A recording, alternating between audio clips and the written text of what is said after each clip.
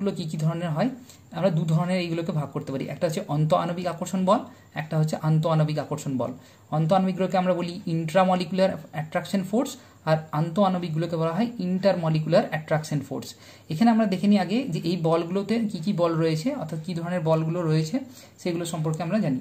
এবার দেখো অন্ত আণবিক আকর্ষণ বল কি কি হয়, একটা হচ্ছে আয়নীয়, একটা হচ্ছে কোভ্যালেন্ট বা সমযোজী, আর একটা হচ্ছে মেটালিক বা ধাতব।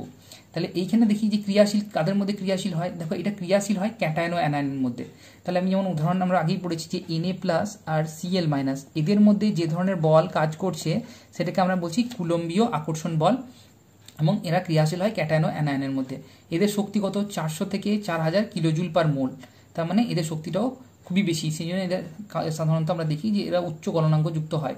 উদাহরণ আমরা পেয়েছি NaCl, আরও উদাহরণের মধ্যে KCl, অথবা আমরা বলতে পারি যে কোনো ধরনের আয়নীয় যৌগগুলো। তাহলে দেখো এখানে মডেল দেখানো হয়েছে যে পজিটিভ আর নেগেটিভ আয়নগুলো খুব কাছাকাছি অবস্থান করে, এবং এই যে পজিটিভ আর নেগেটিভ আয়ন রয়েছে তাদের মধ্যে ক্রিয়াশীল আকর্ষণ বল হচ্ছে কুলম্বীয় আকর্ষণ বল অথবা স্থিরতাড়িতিক আকর্ষণ বল। তাহলে এইটা গেল আয়নীয়, যা অন্ত আণবিক আকর্ষণ বলের মধ্যেই পড়ে। এবার অন্ত আণবিক আকর্ষণ বলের মধ্যে আর কি পড়ে দেখো, সমযোজী বা কোভ্যালেন্ট।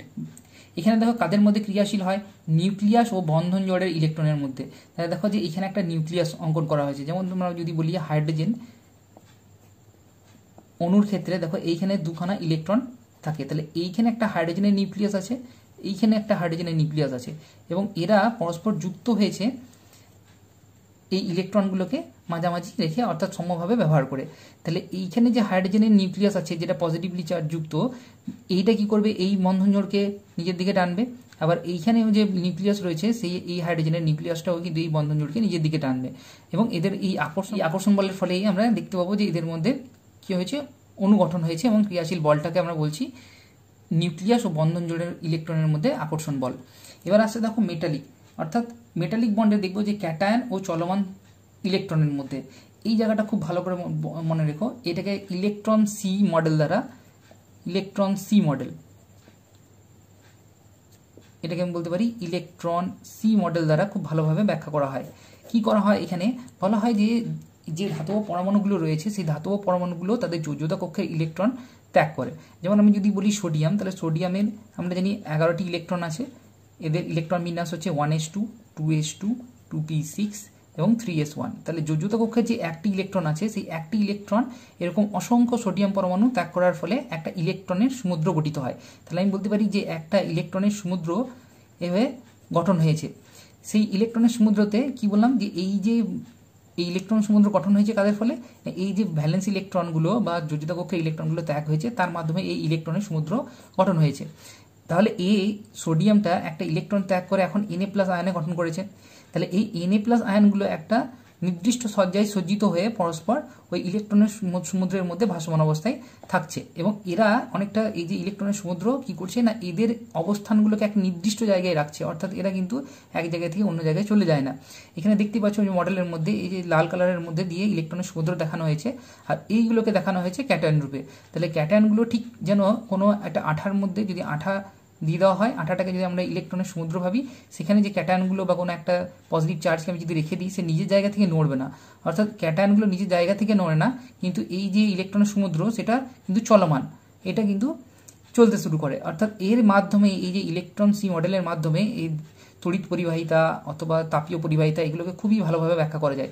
আমরা যদি দেখি যে এটা ধরো ইলেকট্রনের সমুদ্র এইভাবে, এইখানে কিন্তু ক্যাটায়নগুলো আমি 4টে ক্যাটায়নের মাধ্যমে দেখাচ্ছি, এই যে ক্যাটায়নগুলো আছে, তাহলে এই যে ক্যাটায়নগুলো নিজের জায়গায় আছে, কিন্তু ইলেকট্রনের সমুদ্র পরিবাহী ইলেকট্রন সমুদ্রগুলো এভাবে চলমান অবস্থায় থাকার ফলে যদি আমরা দেখি যে ইলেকট্রন পরিবহন হচ্ছে, তাহলে ইলেকট্রন যখন কারেন্ট পরিবহন করে তাহলে ইলেকট্রনগুলো এই যে ইলেকট্রনগুলো এক জায়গা থেকে অন্য জায়গায় সঞ্চারিত হয়। তাহলে আমি বলতে পারি যে এইখানে যে ইলেকট্রনটা রয়েছে বা এই যে ইলেকট্রন সমুদ্রের মধ্যে যে ইলেকট্রনগুলো রয়েছে সেটা কোনো নির্দিষ্ট পরমাণুর আন্ডারে থাকে না, অর্থাৎ কোনো নির্দিষ্ট পরমাণুর আওতায় এরা থাকবে না, এরা এদেরকে সেই জন্যই বলা হয় ফ্রি ইলেকট্রন। তার মানে ধাতুর মধ্যে যে ফ্রি ইলেকট্রনগুলো থাকে সেগুলো কি হয় না, ইলেকট্রন সি মডেল অনুসারে সেটা যোজ্যতা কক্ষের ইলেকট্রন, এবং তারা একটা ইলেকট্রনের সমুদ্র গঠন করেছে। সেই ইলেকট্রনের সমুদ্রের মধ্যে যে ইলেকট্রন সমুদ্রের মধ্যে ক্যাটায়নগুলো কি করেছে না গ্রথিত অবস্থায় আছে, অর্থাৎ ক্যাটায়নগুলো একটা নির্দিষ্ট জায়গায় রয়েছে, সুসজ্জায় সজ্জিত হয়ে আছে এবং কিন্তু এইগুলো নড়াচড়া করে না, ইলেকট্রন সমুদ্রগুলো কি হয় বহমান অবস্থায় থাকে। সেই জন্য একে বলা হচ্ছে ক্যাটায়ন এবং চলমান ইলেকট্রনের মধ্যে ক্রিয়াশীল আকর্ষণ বল। এই আকর্ষণ বলের শক্তি তোমরা দেখতে পাচ্ছ যে 75 থেকে 1000 কিলোজুল পার মোল হয়ে থাকে। উদাহরণ আমরা আয়রনের একটা মেটালিক কেলাসের জন্য আমরা বলেছি। এবার আমরা দেখে নিই আন্তঃআণবিক আকর্ষণ বলগুলো কি কি ধরনের হয়ে থাকে। এখানে দেখো প্রথমে আসছে আয়ন ডাইপোল বা আয়ন দ্বিমেরু আকর্ষণ বল। তাহলে কাদের মধ্যে ক্রিয়াশীল হয়? আয়নের মধ্যে আর দ্বিমেরুর মধ্যে। তাহলে এখানে দেখতে পাচ্ছ যে সোডিয়ামকে যখন আমরা জলের মধ্যে দিই, একটা বিকারের মধ্যে কিছু পরিমাণ জল নিয়ে তুমি যখন সোডিয়াম ক্লোরাইডকে এর মধ্যে দেওয়া হলো, তাহলে এটা Na+ আর Cl- আয়নে ভেঙে যায়। তাহলে এইখানে যে Na+ আয়ন আছে, আর আমরা জানি যে জল হচ্ছে একটা পোলার সলভেন্ট, তাহলে এইখানে জলের ক্ষেত্রে আমরা দেখবো এটা ডেল-, এটা হচ্ছে ডেল+, তাহলে এদের মধ্যে ক্রিয়াশীল আকর্ষণ বল, তাহলে এটা হচ্ছে আয়ন আর এটা হচ্ছে আমার দ্বিমেরু। তাহলে আয়ন দ্বিমেরু একটা আকর্ষণ বল থাকে, সেটাকে আমরা বলছি আন্তঃআণবিক আকর্ষণ বলের একটা ধরন। এখানে তাহলে ক্রিয়াশীল হলো আয়নের মধ্যে এবং দ্বিমেরুর মধ্যে। এদের এনার্জি কত? এদের এনার্জি হচ্ছে 40 থেকে 600 কিলোজুল পার মোল। এবার দেখো এখানে উদাহরণ আমরা পেয়ে গেলাম সোডিয়াম ও জলের মধ্যে ক্রিয়াশীল বল। তাহলে মডেল আমরা দিচ্ছি, এখানে আয়ন রয়েছে আর এখানে আমার রয়েছে দ্বিমেরু। তাহলে আয়ন দ্বিমেরুর মধ্যে ক্রিয়াশীল আকর্ষণ বল। তারপরে আসে দেখো হাইড্রোজেন বন্ডিং। এই সম্পর্কে আমি বললাম যে হাইড্রোজেন বন্ডিং কখন হয় না, হাইড্রোজেন যদি F, O এবং N এই তিনটে তড়িৎ ঋণাত্মক মৌলের সাথে যদি যুক্ত থাকে তাহলে হাইড্রোজেন বন্ডিং ক্রিয়াশীল হয়। দেখো জলের অণুগুলোর মধ্যে আমরা হাইড্রোজেন বন্ডিং ক্রিয়াশীল অবস্থা দেখেছি। জলের অণুগুলো যদি এরকম হয় তাহলে আমরা দেখব যে এইখানে আবার অক্সিজেনের সাথে এই হাইড্রোজেনের একটা হাইড্রোজেন বন্ডিং দেখা গেছে। তাহলে ডেল এইটা হয়ে আছে পজিটিভ, এটা ডেল নেগেটিভ আর এটা আবার ডেল পজিটিভ। তাহলে এভাবে আবার হাইড্রোজেন বন্ডিং গঠন করেছে। তাহলে এটা জলের ক্ষেত্রে হতে পারে, এইচএফের ক্ষেত্রেও আমরা দেখতে পারি। এখানে দেখো এটা হয়ে আছে ডেল পজিটিভ, এটা ডেল নেগেটিভ, পাশে আর একটা এইচএফ যদি অণু থাকে তাহলে এখানে দেখতে পাবো ডেল পজিটিভ, এটা ডেল নেগেটিভ এবং এরা পরস্পর হাইড্রোজেন বন্ডের মাধ্যমে যুক্ত হয়ে আছে বা সংগঠিত অবস্থায় থাকে। তারপরে আসছে দেখো এদের ক্ষেত্রে আমরা মডেল দেখলাম যে হাইড্রোজেন রয়েছে এবং একটা হাইড্রোজেন তড়িৎ ঋণাত্মক মৌলের সাথে যুক্ত। তারপরে আসছে দেখো দ্বিমেরু ডাইপোল আকর্ষণ বল। তাহলে এখানে ক্রিয়াশীল হচ্ছে দ্বিমেরু আর দ্বিমেরুর মধ্যে, এদের এনার্জি হচ্ছে 5 থেকে 25 কিলোজুল পার মোল। তাহলে এখানে দেখতে পাচ্ছ HCl, তাহলে HCl একটা ধ্রুবীয় অণু যার এটা ডেল+ এবং এটা ডেল-, কারণ হাইড্রোজেন কি হয় হাইড্রোজেনের তুলনায় ক্লোরিন বেশি তড়িৎ ঋণাত্মক। তাহলে ইলেকট্রনগুলো এইদিকে ঘেঁষে আছে, তাই ইলেকট্রন ডেন্সিটি বা ইলেকট্রন ক্লাউড দেখি শুধু এইদিকে বেশি। তাহলে পাশাপাশি আর একটা যদি HCl অণু থাকে সেক্ষেত্রেও আমরা দেখব যে ইলেকট্রন ডেন্সিটি ডিস্ট্রিবিউশনটা এরকম হবে, অর্থাৎ ইলেকট্রনের মেঘটা এদিকে বেশি যেহেতু তড়িৎ ঋণাত্মক বেশি, আর এখানে ইলেকট্রন মেঘটা কম, তাই এখানে আমরা ডেল পজিটিভ, এখানে ডেল নেগেটিভ চার্জ দেখতে পাই। সিমিলারলি এখানেও কি হবে ডেল নেগেটিভ, ডেল পজিটিভ আর এটাও ডেল নেগেটিভ চার্জ। তাহলে এদের মধ্যে আকর্ষণ বল ক্রিয়াশীল হবে। তাহলে এইটা ডাইপোল, একটা ডাইপোল গঠন করেছে দ্বিমেরু, আর এখানে একটা দ্বিমেরু গঠিত হয়েছে, তার মানে এদের দ্বিমেরু আকর্ষণ বল বলতে পারি। এরপর আসছে দেখো তোমার আয়ন এবং ইনডিউসড ডাইপোল, তার মানে আয়নের আধান এবং ধ্রুবায়িত ইলেকট্রনের মেঘের মধ্যে এই বল ক্রিয়াশীল হয়। এর শক্তি হচ্ছে 3 থেকে 15 কিলোজুল পার মোল। যেমন দেখো যে আয়রন আর অক্সিজেন, এখন দেখো যে অক্সিজেন কি হয় ডায়াটমিক মলিকিউল, অর্থাৎ এরা দেখবো যে এবং এরা দুটো একই পরমাণু দ্বারা গঠিত। তাহলে এই মাঝের ইলেকট্রনটা এখানেই আছে, কারণ কি না অক্সিজেন এই যতটা বল দ্বারা টানছে এই সেই একই আকর্ষণ বল দ্বারা টানছে, তাহলে এইখানে ইলেকট্রনটা প্রায় মাঝামাঝি অবস্থান থাকে। এখন যদি একটা আয়ন আসে, যেমন এখানে Fe2+ আয়ন যদি আসে, তাহলে আমরা দেখবো যে এই দিকে ইলেকট্রন মেঘের আগে ডিস্ট্রিবিউশন ছিল এরকম প্রায় সমান। এখন Fe2+ আয়ন কি করবে না এই দিকে যেহেতু এ পজিটিভলি চার্জ, তাহলে ইলেকট্রনের ক্লাউডগুলোকে বা মেঘগুলোকে এই দিকে টানবে।